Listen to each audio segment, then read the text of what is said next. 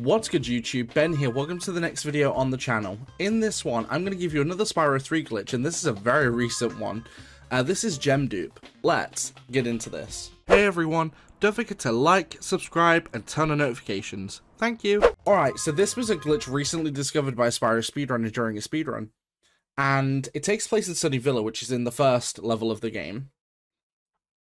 And it's a very interesting glitch because it's using a very interesting exploit. Now, as I understand it, this is the only instance that the glitch actually works. So what I want you to do is, I want you to keep an eye on my gem count in the top left for when the glitch does work. Now, in Sunny Villa, you've got the big Rhinox over there, like with the big club, and it uses those as the exploit for it. So what we're going to do is we're going to come over to this one, quickly pick up this egg, and we're going to pick up this gem as well. We'll have 9 in total, right? So what we're going to do is flame this guy off the edge and then very quickly get squished by this one. And as you can see, our gem count just went up. And I bet you're wondering what actually happened. So, that Rhinoc was blown off of the cliff. And when it did, it went into an animation. And when we got squished by that one, it triggered another animation from that one, and that causes the gem to dupe. Now, I don't think it works more than once. I have tried it multiple times, but we will see. Let's exit level, and we'll go back in.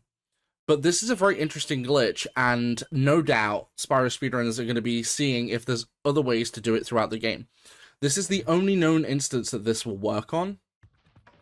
So it's kind of interesting to see, really, how well that does work because of it. And the gem was left on the ground, so technically that Rhinox should still have it, because it duplicated that gem. But I don't think it works more than once. So what we're going to do is we're going to run back up and we're going to go ahead and try it again. Now, the implications for this in a speedrunning sense are great, but it's also a good implication for randomizer as well, because this game does have a randomizer. But I don't think it works more than once. No, it doesn't. Because it didn't drop a gem this time, because technically it dropped its gem and we already collected it. So you can also abuse it, that one, on this one as well, but you have to be very fast to get it with this one. Also, question of the day today is, what is your favorite Spyro glitch? Mine's 100% swim in air from Spyro's 2 and 3. Like, it's a great little glitch. But there are a lot of implications for this one. Let me know in the comments down below what you think about this glitch. As more and more versions of it get released, no doubt more versions of it will be found. I will cover them, because I've covered a lot of other Spyro glitches that I know anyway.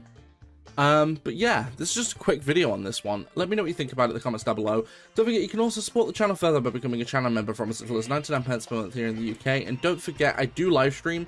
When I go live here on YouTube, over on Twitch, and on Kick, all at the same time. So if you want to see me when I go live, don't forget, on here on YouTube, don't forget to turn on notifications and subscribe. And don't forget, if you want to watch me on Twitch or on Kick, don't forget to follow me on those platforms. All of those links are in the description below. Thank you for watching today's video. You can hit the button on the right to subscribe to the channel. You can hit the button on the left to watch the previous video. Don't forget to like and comment on this video to help boost it in the algorithm. And don't forget, you can also support me further by becoming a channel member. Thank you again, and I'll see you in the next one.